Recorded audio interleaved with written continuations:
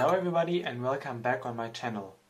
This video is going to be a quick update on the German checking account overview video I did just about 2 weeks ago. I'm doing this update because last week ING Bank announced that they will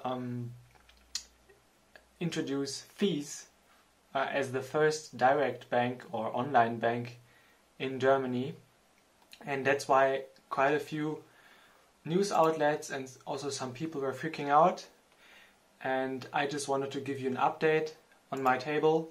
So that's the table from about 2 weeks ago.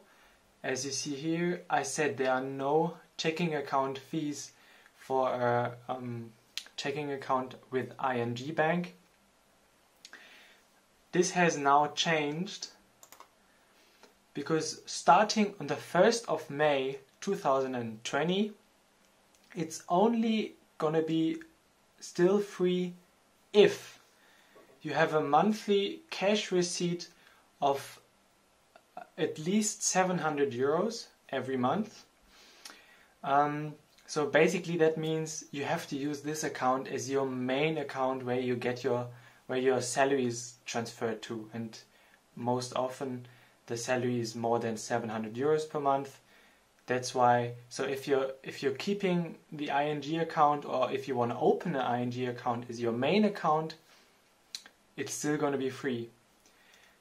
Even if this monthly cash receipt of 700 euros is not achieved by you and you are younger than 28 years old, then that's also fine. So if you only have, let's say, if you have no cash receipt per month at all and you're below 28 years, this whole news is not for you. As it says here, if you're under 28, it will still not cost you anything.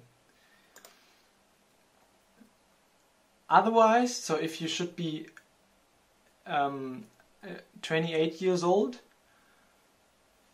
and do not have a monthly cash receipt of 700 euros, then this checking account with ING will now cost you €4.90 per month.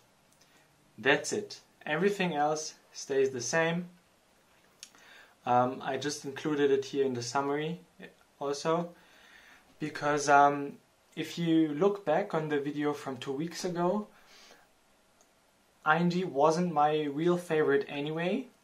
It still is my favorite for dealing with lots of cash. In terms of domestically, if you are withdrawing a lot of cash, or if you deposit a lot of cash, then ING would still be the way to go if you're younger than 28, or if you have a monthly cash receipt of 700 euros.